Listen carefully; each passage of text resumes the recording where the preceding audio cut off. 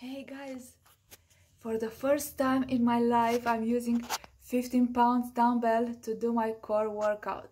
I have to share with you. Just a second. So, I wasn't able to lift 15 pounds, but today I tried and I did it.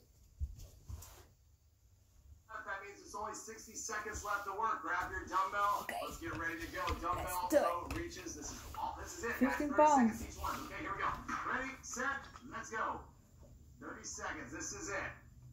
No more chest press. No more row. No more fly. No more push-ups. You just gotta fit. Unless you want to do more, we can do like a bonus. Should we do a bonus? Fine. This is your bonus. Fine. All right, then make this your bonus right now. 22.5 pounds in her hand. She's working. She is lifting. You guys, this is all about strength and control. You've got this. You got less than 3, 2, 1. Drop it. 30 seconds left. Windshield wipers. I'm so excited for you. You got this. Here we go. Anchor your body into the floor. We're working in 3, 2, 1. Let's go. All about control. Squeeze your feet. Squeeze your knees together. There we go. There it is, nice and easy. Anchor your upper body into the ground. Do not let your shoulders off the floor. Stay with it, stay with it. Come on, breathe. Don't black out on me now. Keep working, over halfway done.